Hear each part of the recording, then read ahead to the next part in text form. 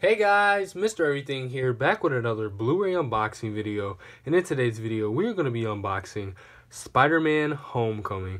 Alright, so just went up to Target and got this, and surprisingly when I went up there, I don't know if this is the same for you guys, but it wasn't any 3D copies up there. It was just 4K, regular Blu-ray, and a Target exclusive little digibook that comes with like a comic book that they have there. So yeah, they didn't have any 3Ds there. I was surprised about that. I was actually gonna get the 3D, but you know, this is cool.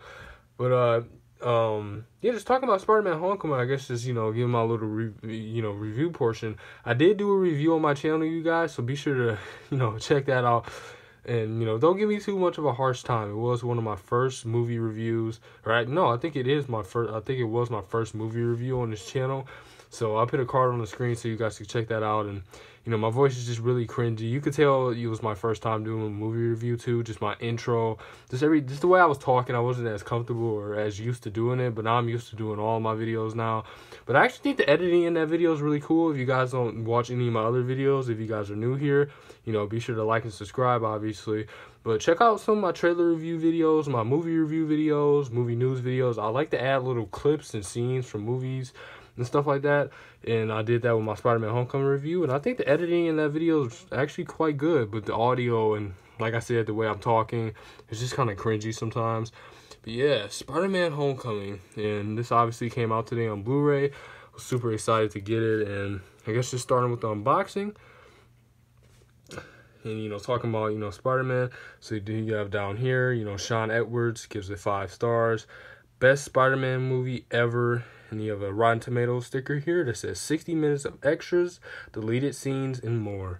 And you got the front cover here with Spider-Man and Iron Man. And I hear a lot of people complaining about this front cover. You know, a lot of people in the, you know, the Blu-ray and movie, you know, fan community. And I understand it, because it is, not only is it misleading, but it is getting kind of annoying. Main reason I don't like it, and, you know, I don't hate it. Like, this is a nice slipcover. You know, there's nothing terrible about it, but there's nothing special about it. The reason I don't like it is the exact same poster. If you guys remember the Spider-Man, just go search it on Google. Search Spider-Man Homecoming poster. The posters that will probably pop up, it'll probably pop up that really cluttered poster, if you guys remember that poster, where they literally threw every single character that you could imagine on that poster. I remember they released this exact same poster with Spider-Man, you got the Avengers Tower in the back, and then Iron Man on the front. And the fact that they put this on a slipcover, they basically just recycled and put the poster on the slipcover, that's what annoys me. But as far as Iron Man, I understand it. He's in the MCU now, which is great, by the way. I would have never thought I would imagine holding, you know, Spider-Man finally in the MCU. So I understand that. Plus, when they were marketing the movie, like I said, they dropped a bunch of posters just like this one, you know, specifically this exact same one with Iron Man on the cover. And, you know, I understand Iron Man, he's a profitable character. He's super valuable. Obviously, Robert Downey Jr. is a great actor playing him.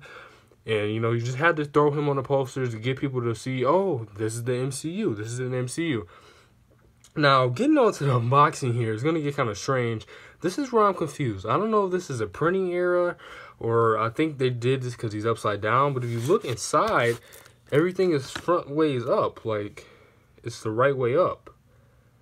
But the slipcover is backwards, so I'm not exactly sure. So I gotta flip the slip over for you guys to read the bonus features. And here's the synopsis, just in case you guys don't know what it's about. I'm assuming you guys know what it's about. But here are the special features, so I'll read that off to you guys right now. So you have binge over 60 minutes of extras featuring filmmakers and cast. And you have 10 deleted scenes, deleted and extended scenes, cast gag reel, Spidey study guide, a pop-up factoid track, unseen alternate Captain America PSAs. And I remember that, I want to say like a few days after a few days after Spider-Man Homecoming came out, the director even said that there will be extra unseen of those, you know, Captain America PSAs. So I can't wait to watch some of those. I already watched the gag reel, so that's not going to be anything new, which is online, by the way. I'll probably put the link in the description for you guys, or you guys could just search it up, Spider-Man Homecoming gag reel. But then you have Aftermath, filmmakers bridge the gap from the Battle of New York. You have A Tangle Web, Spider-Man integration couldn't even say that right there. Spider-Man's integration into the Marvel Cinematic Universe, and you have and more. So super sorry about that, guys. I was jittering over my words. I usually always do that when I read off the special features, as usual. But yeah, there you go. You got the slip and the back.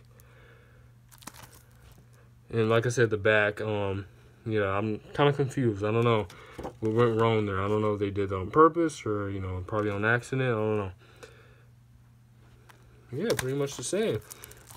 But yeah, like I said, just talking about Spider-Man Homecoming. Really liked it. I think this is the best Spider-Man movie, but I still think, as far as movies, like story-wise, I feel like Spider-Man 2 and, probably even the original Spider-Man has a better, story, just better movies overall. But this is by far the best Spider-Man movie. Just Spider-Man, the character. The way Tom Holland, plays him is so great. Like I said, the fact that he's in the MCU is great. Just all the high school scenes, all the coming-of-age scenes. I related to it so much. Especially being, just the age I am now. And just, relating to it. Somebody that's older might not relate to it. But, just the high school coming of age, you watch some of the older John Hughes movies, and yeah, those are cool and they're relatable, but not as much as this, because this is so real when, realistic to this time period. I mean, you already have with the tech and the gadgets, obviously the smartphones, you don't have a lot of that in the old movies. So us kids nowadays, which I'm not a kid, but, us teenagers and young adults can relate to this as far as the technology and just the diversity in the school period. I mean, you have, almost every character is a different race. I mean, you have his friend Ned, who's a different race. Zendaya, she plays a character. Don't want to spoil it just in case you guys don't want to know, but she plays a character. But obviously, she's just lots of different races. Obviously, the Flash is played by, a different actor now too. I cannot remember his name right now, but there's just super diverse cast. Liz Allen is, just a different race. Just all these great diverse, just diverse races. It's just great. So relatable to this time, because that's how classrooms look nowadays. They're diverse and they're different. They're not, just all, plain, just the same color. So that's great to see that. And obviously, like I said, with the tech and the gadgets, smartphones, just all of that type of stuff. Just so relatable to this time. But here you have the digital. I got it covered up. Same stuff, just type it in, at the, on the Sony website or whatever.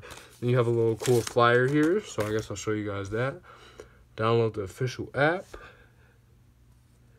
And it says, features include access to Peter Parker's phone, augmented reality, suit explorer, filters, stickers, and gifts. And more exclusive content. So that's pretty cool. You got the flyers for the other, Spider-Man movies, obviously. Get rewarded. Yeah, so just a nice little cool flyer. Got that right there. And then you have,